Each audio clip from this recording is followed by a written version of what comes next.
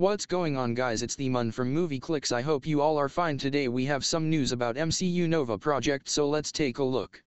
Nova has been a character that many fans have been wanting in the MCU for a very long time now. Nova is finally going to be coming to the MCU, and it looks like it could be in Phase 5. According to this new report that says Nova is going to be entering the MCU. Kevin Feige and Marvel Studios are presently developing a Nova solo project. Their report reads as follows: according to a recent listing, Marvel Studios is in the early stages of planning a project centered around Nova. This could be either a solo movie or a TV show. While it's their sources' best bet that it is in fact a movie in the MCU future slate for Phase 5 or later.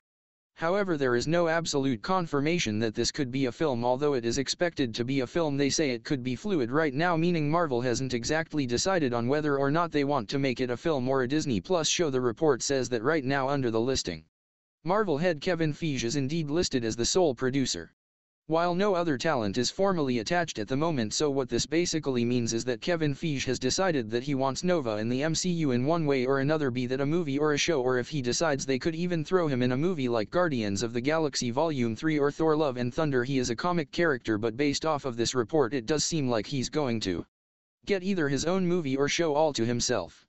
It's going to be centered around Nova. Now in Infinity War they almost introduced him. We found out in Avengers Infinity War from Thor when he was talking to the Guardians of the Galaxy that Thanos obtained the Power Stone by decimating Xandar. He completely destroyed all of Xandar, but we did not see this in the film. However, there was a version where we did see this, and this version is more than likely going to be Nova's introduction into the MCU and be his origin story. The Nova Corps played a very huge role in the Guardians of the Galaxy.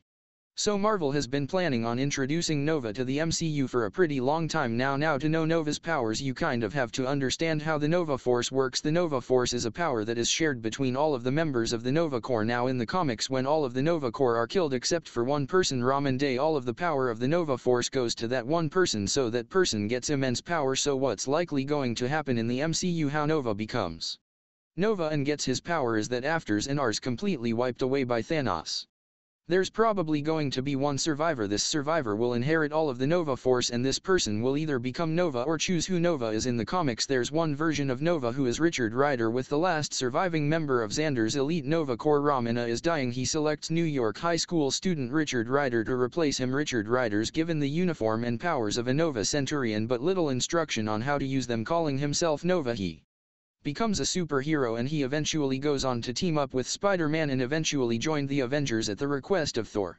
Now if you are unfamiliar with Nova's powers, they're pretty great. The Nova Force gives him superhuman powers including flight, superhuman strength, speed and durability, as well as the power to absorb energy that's directed against him and then release it as pulses and beams, and he can do this out of specific body parts like his hands, his entire body. Nova is definitely going to be a force to be reckoned with in the MCU. However, we're not really sure about what the character is going to be like. Kevin Feige could choose the Nova Force to go to an adult or a teenager like in the comics. We are getting a Young Avengers Disney Plus show or film, so there's always a possibility that he could be a teenager. But either way, according to this report, Nova is coming to the MCU, most likely a film, but we'll have to wait. So that's all, guys.